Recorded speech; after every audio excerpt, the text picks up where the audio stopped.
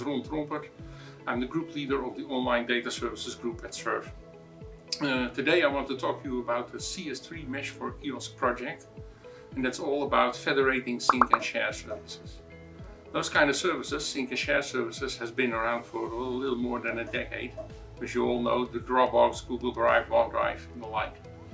A number of years ago, a lot of organizations like NRANs, universities and research institutes and other organizations have developed their own sync and share services to be run as an on-premise service to share data.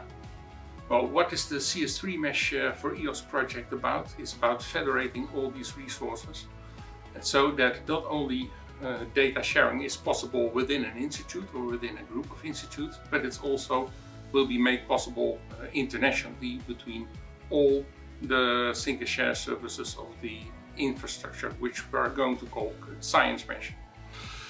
Okay, what this project sets out to do is to enable users to do an interactive data analysis with Jupyter notebooks on the federated infrastructure, also to enable to make their research data fair. This infrastructure will enable users to do collaborative editing, and the last one, fourth one, that will be to enable data transfers, because for some use cases data locality is important, and this functionality will enable users to let's say, transfer data from one sync and share service to another. In 2014, SURF has started their own sync and share services, SURF Drive, and later on we started with the more research-targeted Research Drive, and altogether these services now have something like 67,000 users. And what will the CS3 Mesh for EOS deliver to those services is the ability to do this interactive data analysis, collaborative editing, data transfers, and also making your data fair, not only for the Netherlands but also in European collaborations.